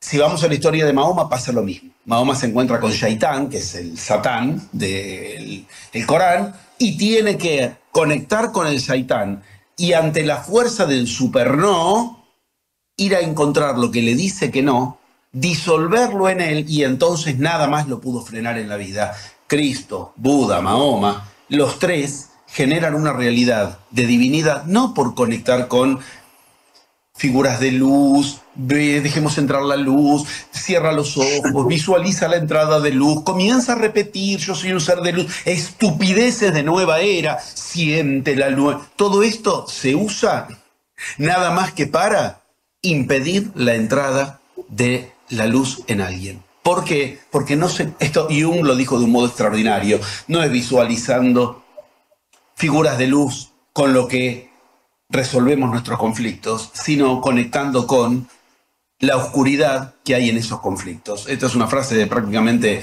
literal de Jung cuando habla del arquetipo de la sombra. ¿Dónde están esos conflictos? Esos conflictos que son los que nos dicen que no, es lo que precisamente entra en un camino no exotérico, esotérico. Esto es lo que de chicos nos enseñan a tratar de no conectar. ¿Por qué? Porque entonces vamos más allá que los límites de los que nos están enseñando, limitados a esos no. Fíjate dónde pasa esto. Tú dijiste de entrada los mitos. ¿Cómo se le pasan los mitos a los chicos? Uno de los lugares más pregnantes son los cuentos de chicos. Hay un cuento que yo en cualquier lugar del mundo que lo nombro más o menos lo conocen. El cuento de Caperucita Roja, en todos lados más o menos tienen una versión. Ese cuento, que no hay nene al que no se lo han contado, de la chiquita que sale a llevarle la canastita a alimentar a las generaciones anteriores, a la abuela, de entrada tenía asignado un no, el super no. No te metas en la oscuridad, no te metas en el bosque. Ese es el inconsciente. Ese es el terreno de lo que no. Ese es el terreno del super no. No te metas ahí, porque si te metes ahí, te va a ir mal. Hay que evitar la sombra, hay que evitar ese lugar de extremado poder como es la selva, el bosque. Un día Caperucita se mete ahí. ¿Cómo le va? Le va fenómeno. Le fue genial. Ni la mató el lobo. Gracias a eso después consiguió novio. No olvidemos que cuando llegó a llevarle la canastita a la abuela, al final el cazador fue el novio de ella. Va a terminar siendo... ¿Qué quiero que se entienda? Nos enseñan a tratar de evitar aquello que, si lo conectamos, nos da un poder superior al de aquellos que nos enseñaron. Y acá es donde entramos en el terreno en el que lo primero es ir a buscar lo que nos surge en ese triángulo del superno en nuestra cabeza como no.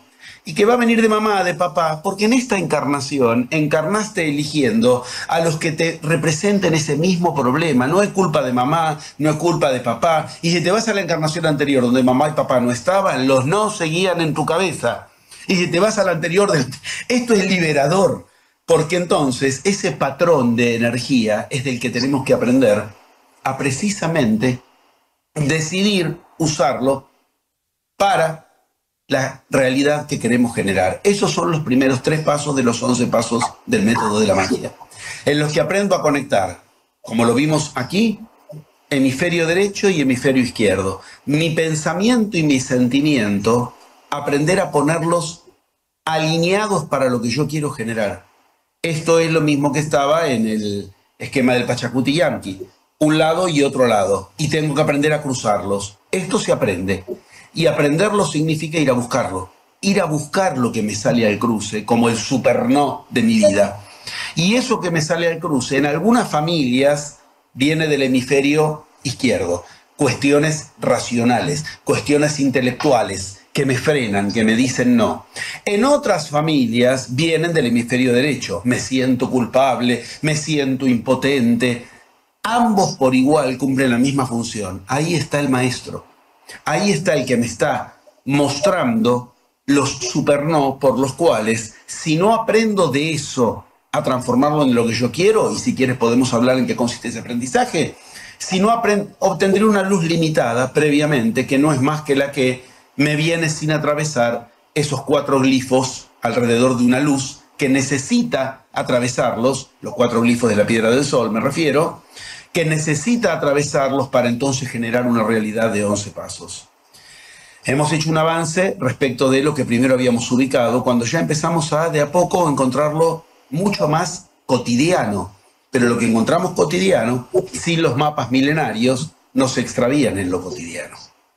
Acá es donde hemisferio izquierdo, hemisferio derecho, no son más que la sede de donde hay que buscar los no, a los cuales la gracia está en que te encarnas para ir más allá de eso. Por eso es que encarnación tras encarnación nos vamos a encontrar con que hemos tenido que reencarnarnos porque no varió lo que sí hicimos, sino porque chocamos contra los mismos no. Esto es fundamental. Lo que sí logramos en la encarnación, no, esto como está en el Popol Vuh, está en el libro tibetano de los muertos, o sea, el bardo Todol, esto está en las diferentes mitologías claramente situado.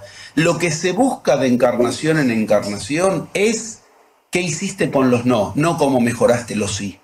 Y esto es un mapa para toda nuestra vida, para cada día de nuestra vida. Queremos mejorar lo que sí, pero nos hemos resignado a que lo que no ya quedó afuera. Ahí es donde está el motivo por el que nos encarnamos. Claro. Es que metafóricamente me gusta entender el concepto de reencarnación como un rebotar de los no, o sea, un rebotar constante hasta que lo resuelves. Es un rebotar constante, ¿no? De todas formas, es fascinante porque esa piedra de oro, cuando sale también el hombre y la mujer, la luna y el sol, al fin y al cabo, la luz y la oscuridad, pero también esa guerra, por ejemplo, entre hombre y mujer que se está siempre eternamente como creando, generando la incomprensión de los dos hemisferios, de los dos polos. Eso es un polo tratando de anular al otro polo. Perdón, te he interrumpido, pero porque lo que decías ahí lo veo. No, sí. Es eso, o sea, que todo se conecta. Al final se nos arma la vida cotidiana en el colectivo y no nos damos cuenta de que todo el tiempo se nos está partiendo o estamos aceptando que la dialéctica de que nos partamos y de que enfrentemos aquello que nosotros no podemos resolver. De todas formas, dijiste algo que me interesa mucho, que es, para crear realidad propia tienes que poner lo que piensas y lo que sientes junto, ¿no? Pero claro, lo que tú piensas y sientes, no lo que te piensa y te siente. Claro. Pues aquí estamos lo importante, porque mucha gente veo que desde esa New Age, ¿no?, trata de pensar positivo, de pensar constructivo, ya intenta como apartar la oscuridad ya desde el psiquismo, desde el pensamiento, pero es que después tampoco lo bajan al cuerpo, tampoco lo sienten. Piensan, pero no lo sienten. Es decir, una de las cosas que me gusta de ti es que tú tienes una capacidad dialéctica y de construcción lógica brutal, pero luego tú sí lo bajas. Claro. Porque si no, no crearías realidad propia, obviamente, claro, ¿no? Claro, y es importante que la gente entienda que si no sienten lo que quieren transformar, no lo van a poder crear, porque no se van a poder transformar en quien lo puede resolver. Tal cual. ¿Cómo lo podemos acabar de armar eso? Claro. Porque esto me parece muy interesante, ¿no? Claro, ahí es donde ya lo tenemos en la vida cotidiana, claro. Efectivamente. Sí, es tal cual lo estás diciendo, o sea, algunos de nosotros, cuando yo iba a las escuelas hinduistas, estoy hablando de 40 años atrás, parecía como que era un problema pensar. Y en las escuelas, cuando yo iba a aprender, digo escuelas no en el sentido de colegios, yo iba a los lugares donde enseñaban hinduismo, donde enseñaban evangelismo, donde enseñaban judaísmo, donde enseñaban cristianismo, iba a pelearme. Pero bueno, así era la adolescencia, ¿no? Iba a pelearme en general con la gente de ahí, porque lo que yo leía en sus escritos originales no coincidía con lo que ellos enseñaban. Pero si tú te ibas a alguna escuela hindú, pensar era un problema. Si te ibas a una escuela cristiana, había que sentir de acuerdo a un patrón que si salías de ese patrón y sentías otra cosa, estaba mal. Por ejemplo, sentir cuestiones sexuales estaba mal. El sentir estaba codificado. En cada una de esas cuestiones había de entrada los no, que había que aceptarles, y que ninguno de los escritos originales demostraban que habían sido esas las cuestiones que los iniciados en los que se supone que se fundaban se habían limitado. Fíjate que en los primeros 3 pasos del método de la magia que recién veíamos, Ketzer para el árbol de la vida, Ketzer, Yogma y Binah, son los 3 primeros pasos que alinean esto que tú has situado. El pensamiento, paso 1, Ketzer, cabeza, corona. Yogma, 2, la palabra.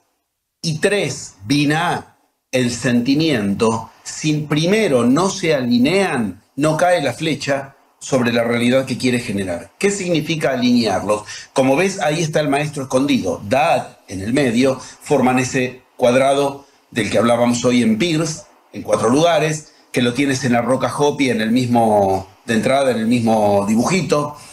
Ese cuadrado mágico, así se llama en la India, Fuji, en China, Fuji, ese cuadrado mágico entre Ketzer, Yogma, Binah y Da'at, antes de llegar abajo, es el maestro exigiendo que ambos hemisferios estén, la palabra que se usa técnicamente es alineados hacia lo que quiere generar. ¿Esto qué significa? Yo tengo que ir a buscar lo que me va a decir que no. Lo tengo que dejar surgir. No es evitarlo con pensamientos positivos lo que me viene. Lo tengo que ir a buscar, como fue a buscar Cristo a Satán en el desierto, como Buda fue a buscar a Mara o como Mahoma fue a buscar a Shaitán. ¿De qué estoy hablando? Los tengo que dejar salir. Pensamientos y o sentimientos que me dicen, no, tú puedes, lo vas a lograr. Eso me dura lo que me dura el momento en el cual estoy con la rumia mental de yo soy un ser de luz, esto piensa del año ahí. Yo lo voy a lograr. No, ya lo siento, ya es real. No es así. Con eso no funciona. Si funcionara así lo diría, no tengo por qué no decirlo. Hace 40 años que enseño a generar realidad propia y con eso no funciona. ¿Por qué? Porque en cuanto te sales del ejercicio y te vuelven los condicionamientos de lo que no, el ejercicio duró 3 minutos, las 24 horas y 57 minutos siguientes te siguen diciendo que no. Es al revés. El chamanismo tiene una frase extraordinaria para esto. Deja de ser la presa, transfórmate en el cazador. Gira y ve a buscar tú. A ver, ¿por qué yo no lo voy a lograr?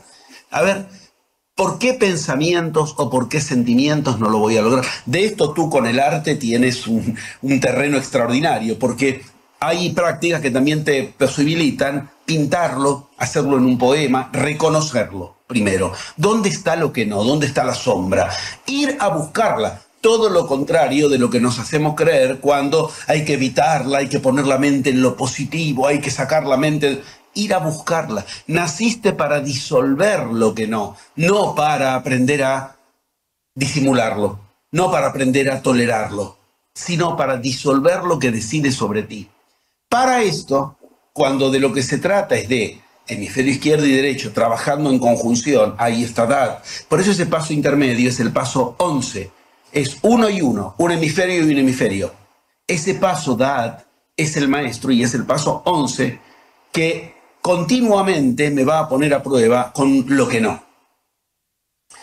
Continuamente me va a obligar a conectar con mi respuesta ante lo que no.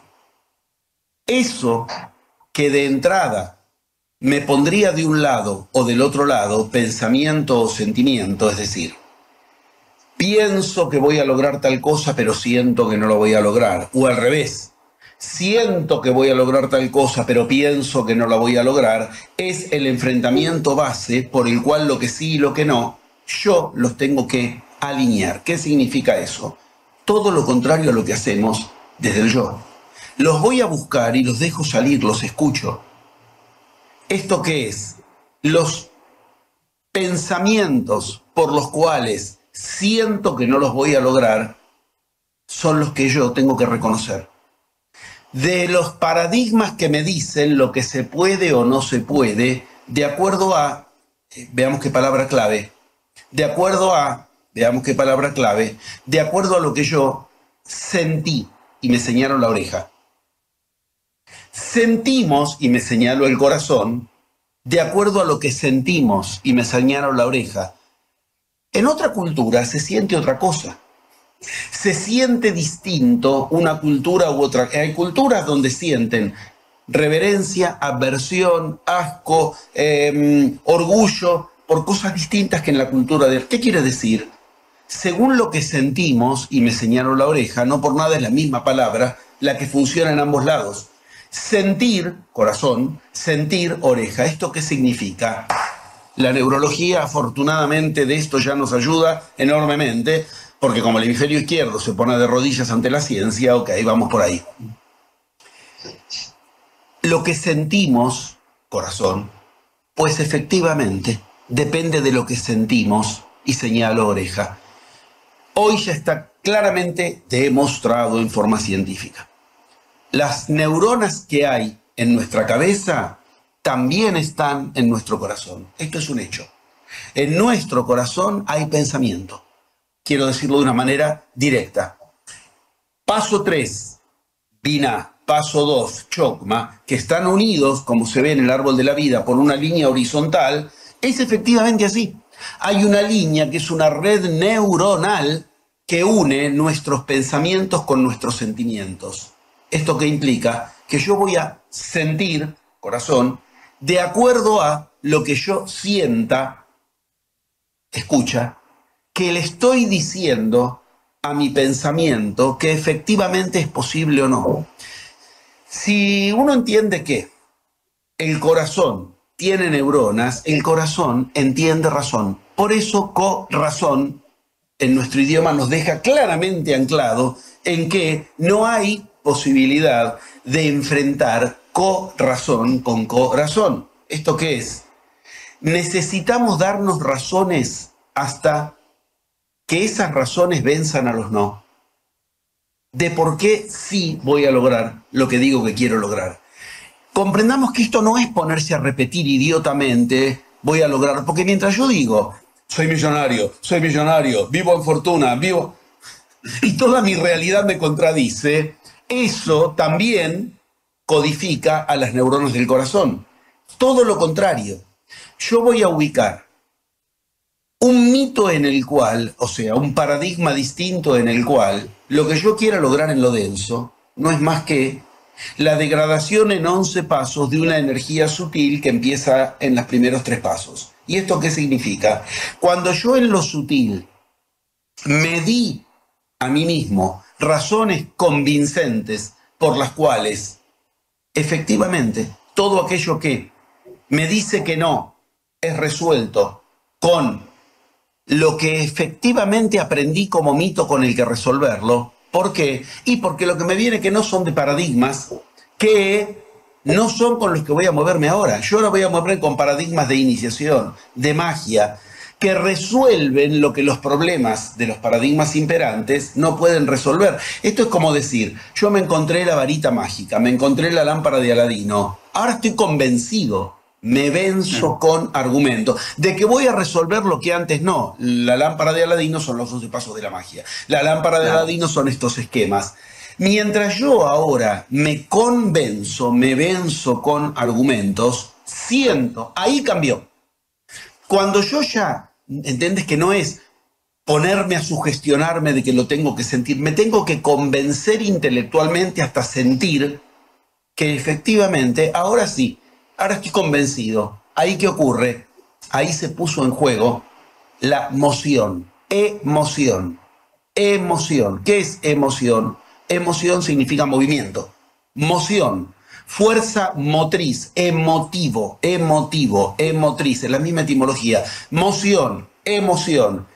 Mi universo se pone en marcha cuando el sentimiento se dispara hacia lo que ahora sí me convencí intelectualmente que quiero, puedo y debo lograr. Esa cuestión la hago yo con mi alineación de motivos hasta estar convencido. Cuando ya me convencí, recién ahí me pongo en marcha hacia la cuestión. ¿Por qué? Porque mientras yo me ponga en marcha hacia la cuestión y me surgen los no que me vienen de afuera, ese es el cuarto paso de los 11 pasos, son señales que me muestran lo que en mí tengo que resolver. Yo me pongo en marcha, me viene el problema de cuestiones de afuera respecto de la economía, donde en mí el paradigma económico todavía me dice no vas a poder. Si yo en mí lo disuelvo, ocurre exactamente lo que la magia me advierte. Entonces afuera empiezo a obtener canales que me contacten con soluciones para lo que antes no podía solucionar. Lo interesante es que esto funciona en la vida cotidiana. Y con esto que estoy haciendo, disolviendo los no en base a salir de las cárceles mentales, yendo a buscarlas y reconociéndolas. El Buda, en la cuarta noble verdad, enseña que hay que ir a buscar a Nirodha. ¿Qué es Nirodha? Cárcel mental. Los condicionamientos mentales. La cuarta noble verdad no es un código de conducta como la redujeron los budistas. En Buda, no en el budismo, en Buda la cuarta noble verdad es ir a buscar la cárcel mental. La cárcel mental a la que tenéis que aprender a darle cesación, o sea, a disolverla. ¿Con qué? Con aquello que te traes, por lo cual ahora te convences de que a esa cárcel mental no es a la que le rindes, entonces no puedo, sino la disuelves y la disuelves hasta sentir que la disolviste. A veces lleva el rato de una simple decisión y a veces lleva toda la vida. ¿Por qué? Porque vuelve a rearmarse cuando después de querer hacerlo, decide algo como una señal externa, frenarme, y entonces me vuelvo a convencer de que no puedo. Apareció el maestro, el paso 4 va a aparecer cuando el maestro se te presenta diciendo no puedes y ante eso ya no te detienes. Cuando ante lo que te dice que no puedes no te detienes, todo lo que te espera es el árbol de la vida. Todo lo que te espera son las otras 7 céfiras. No es que no va a aparecer, que aparezca lo que ahora me trata de decir que no, es la prueba por la cual yo en mí, entonces, efectivamente puedo convencerme de que eso que antes me frenaba, ahora no me frena. Podemos verlo en la vida cotidiana, bueno, lo hago todas las semanas de mi vida, cuando enseño con esto a generar realidad concreta, propia, y podemos verlo en los mitos, cuando al disolverlo en sí, afuera, el problema se reacomodó, se reordenó y ya no se presenta como la cárcel que me frenaba. Esto se aprende a punto tal de que una vez que yo en mis pensamientos me convencí, esas neuronas que hay en el corazón, que son sobre todo emisoras, a partir de ahí emiten a mi realidad, arman un campo magnético distinto, fuerte, grande, pero primero tienen 3 características. Aprenden, perciben y recuerdan. Esas neuronas del corazón que son eminentemente expansoras, es como que uno efectivamente ahí siente que se expandió su energía y eso empieza a impregnar un campo magnético que me trae soluciones a lo que antes no. Primero yo tuve que anoticiarlas porque perciben, aprenden y recuerdan que efectivamente lo que antes me frenaba ahora no me frena y hay una vía extraordinaria. Si yo ahora tengo el método de la magia, si yo ahora tengo los 11 pasos con los cuales los iniciados lograron resolver cosas infinitamente más difíciles que las que yo quiero resolver, ¿cómo yo no lo voy a resolver? Me estoy dando motivos por los cuales expando mi energía con un arte, por eso es que esto para ti es el tema con el cual efectivamente entiendo que resuena toda esta cuestión por la cual estamos hablando, de lo que estamos hablando, porque esto es un arte en el cual yo voy a generar que a partir de ese lugar emanante de energía que son las neuronas del corazón, lo van a hacer habiendo aprendido a expandirse hacia el resultado que yo quiero lograr.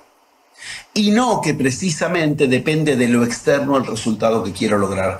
Cada vez que yo encuentro que no puedo lograr algo por culpa de, responsabilidad de, por lo que el otro sí o por lo que el otro no, ¿qué acabo de hacer? Ceder mi poder a ese otro.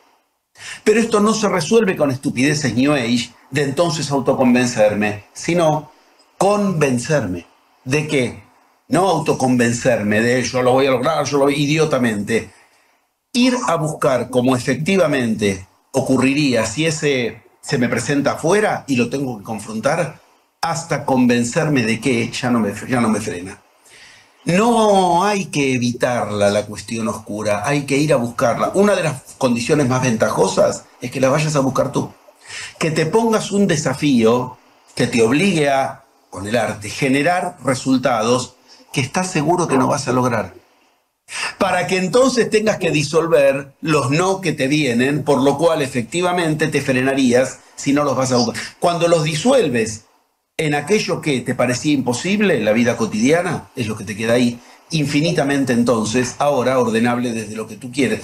Ahí es donde digo, la mejor muestra es, a ver, yo lo ubico desde cuestiones climáticas, cuando voy a los lugares y pongo mi tarjeta de presentación en los cielos, van a ver, ahora empieza la actividad tal día, ese día la lluvia va a estar presente, pero no va a interferir en el horario de la actividad. ¿Qué significa esto? No hay realidad que no acepte el ordenamiento que ubicas en esos primeros 3 pasos, pero los tienes que ubicar bajo un orden en el cual lo que te sientas, te escuches decir, te sea convincente para que lo que sientas emane entonces los caminos que te unen con eso. Primero adentro, entonces afuera. No sé si lo puedes seguir con claridad. Cada una de las cuestiones que en estos esquemas que vimos nos muestran eso mismo, pero lo que nos está mostrando es exactamente eso mismo. Le sale al cruce el obstáculo, afuera lo disuelve adentro, lo disuelve adentro, afuera entonces aparecen caminos que conectan con soluciones que antes no. ¿Por qué vías pueden aparecer? Por vías casuales externas o casuales internas. Casuales externas, casualidades que de pronto se detonan y me permiten, uy, acá encontré lo que estaba buscando, la respuesta, el empleo, el contacto. ¿Cómo hicimos una película como la que hicimos si no fuera así? Si no es conectando con caminos internos que de pronto nos ponían adelante de Anthony Quinn, adelante de Benicio del Toro, adelante de premios Oscar de Hollywood, adelante de los productores con el dinero. Si nosotros no somos gente de cine, ¿cómo logramos eso en lo externo, en lo interno, con estas vías que efectivamente producen caminos en lo externo? Pero cuidado, externo e interno es una ilusión. También surgen de lo interno. ¿Qué significa? De pronto, un sueño. De pronto, una ocurrencia. De pronto, una idea que viene. Y, acá está. La casualidad también está ahí. Soñar con lo exacto también es una casualidad, no son solo casualidades externas. Siempre me gusta decir, ahí es donde la vida se vuelve un campo de burbujas de champán. Porque efectivamente efervece esa cuestión que yo puse como una mínima levadura para que arme un universo que va creciendo con esa levadura que puse yo. Pero esa levadura que pongo yo es la que tratamos de evitar. ¿Por qué? Porque es la que fermenta, es la que de entrada no nos gusta. Trato de no irme en metáforas simplemente que sean claras, pero también las metáforas nos aclaran lo que de todos modos estoy ubicando muy concretamente en la vida cotidiana y con resultados, como me decían los chamanes. Lo extraño, José Luis, es que tu método funciona. Claro, les va gente con tanta idea, con tanta cuestión, con tanta mística y filosofía. Así es como ellos con nosotros llegaron a alturas de montañas a las que les era vedado llegar. Los que eran los lugareños no podían llegar si no era una vez que fuimos juntos. ¿Por qué? Porque efectivamente los condicionamientos no estaban afuera. Y ellos que eran los lugareños lograban con nosotros lo que de otro modo no. Lo mismo pasa, te puedo contar, en infinitas culturas en donde estuvimos, donde lo que se logra una vez que estos pasos alinearon en lo interior lo que queríamos lograr en lo exterior.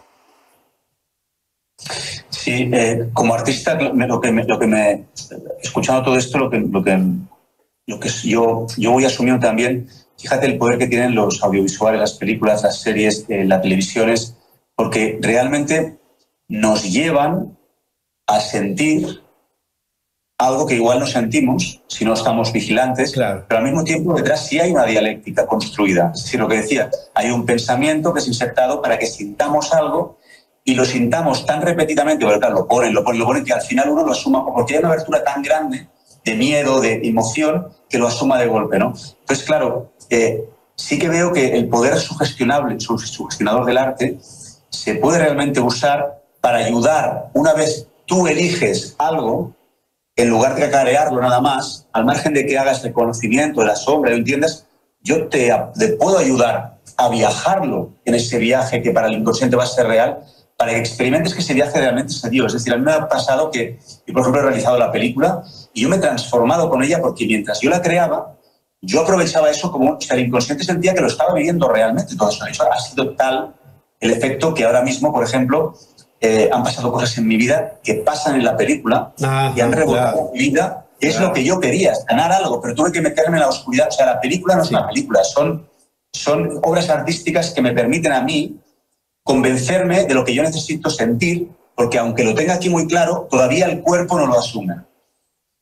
Y por otro lado, pues está la parte... No, hasta que se lo sienta, se lo tiene que llegar a sentir. Si no, ese paso 3 hace de barrera. O sea, no solamente un rato, sino que esté convencido. Es como dicen, Víctor, que se ve que eres hijo del rey. ¡Hostia! Entonces ya me siento príncipe. Es que ya no hay duda, porque ya me convencí, ¿no? Pero luego es cierto que el arte tiene ese poder de sugestión, pero claro, si yo soy arrastrado por alguien que yo no elijo, o sea, por algo que yo no elijo, también tiene el poder de manipularme.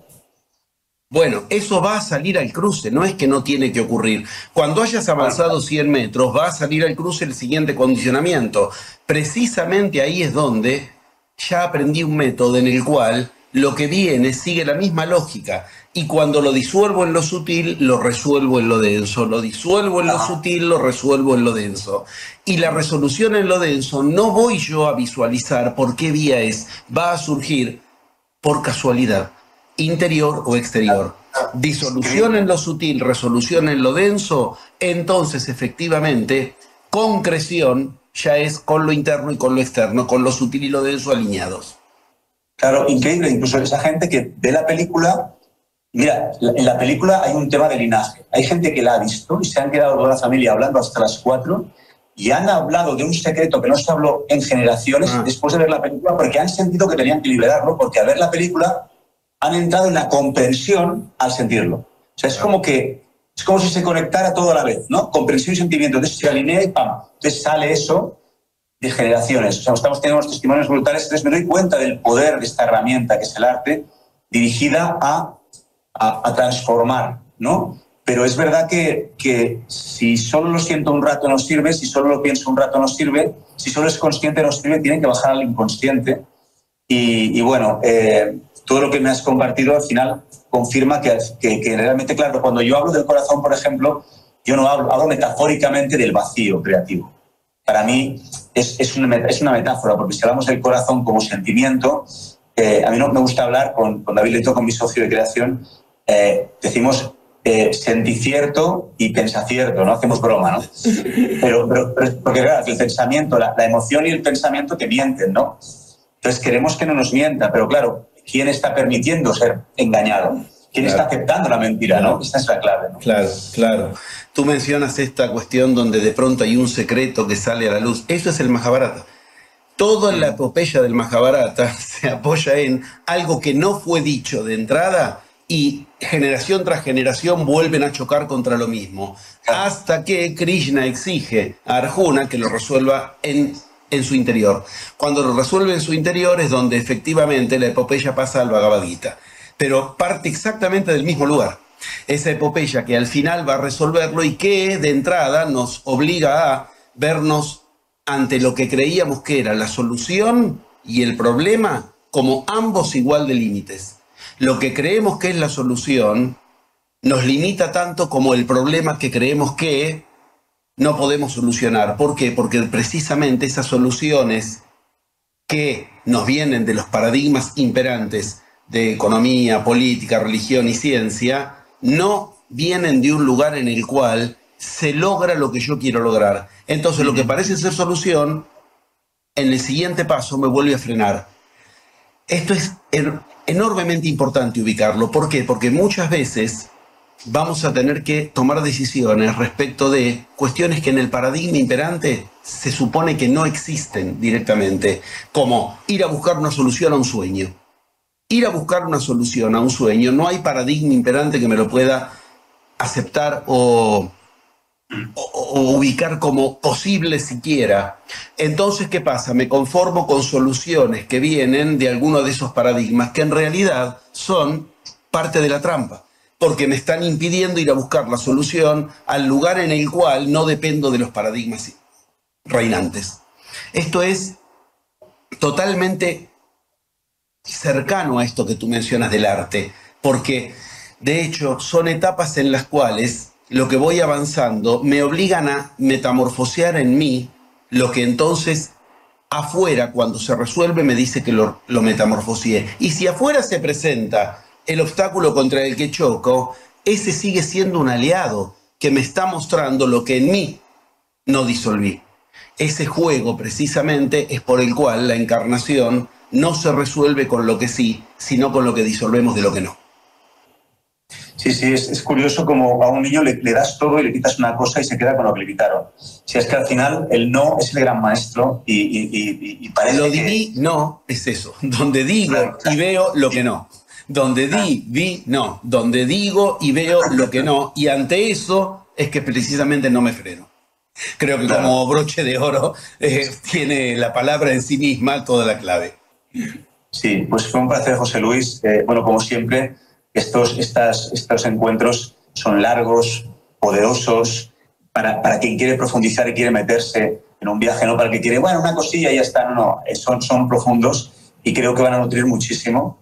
Y no sé si quieres añadir algo o comentar algo. ¿Querías comentar algo de un plenario que vas a hacer, alguna cosa? Porque esto lindísimo. Ahora en Buenos Aires ahora son los meses de vacaciones y ahora voy a dar jornadas sobre el Mahabharata en la aplicación directa en la vida cotidiana.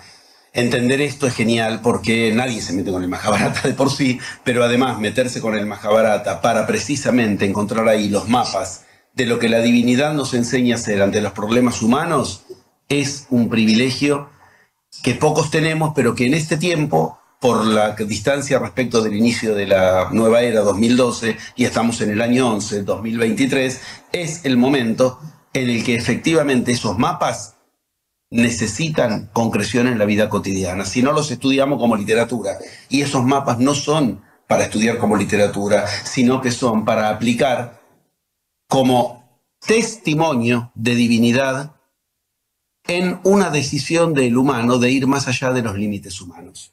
Ahora en febrero y en marzo voy a emprender 2 meses de jornadas al respecto. Fantástico. Bueno, pues quien nos ve ya lo sabe, aunque José Luis no para, y si vais a su escuela está edipo.org.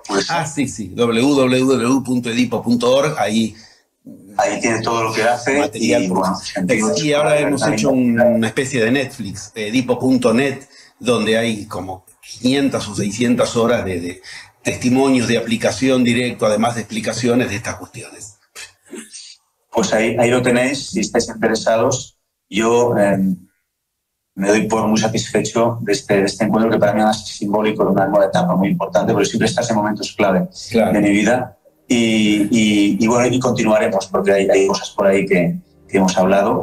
Y bueno, y recordar a todo el mundo, Luis tiene también libros muy interesantes, muy poderosos, y está ahí. Para mí lo importante es dar espacio a todo aquel que deje de tratar de dividir la vida y trate de resolverla. Y trate de contar lo que nadie quiere contar de una forma hábil, inteligente, es decir, que ayude y no tanto que cree fanatismos o que cree como... Bueno, eso como os he dicho, ¿no? El poder hablar de la luz y la oscuridad en términos iniciáticos, no en términos fanáticos, ¿no? Para mí sería eso. Claro. Así que, a esta altura, sinceramente, con tu aporte en el arte y con lo que estamos ubicando como efectivamente realización de esta cuestión, solo queda decir, esto es un inicio. Y gracias por esta oportunidad entonces.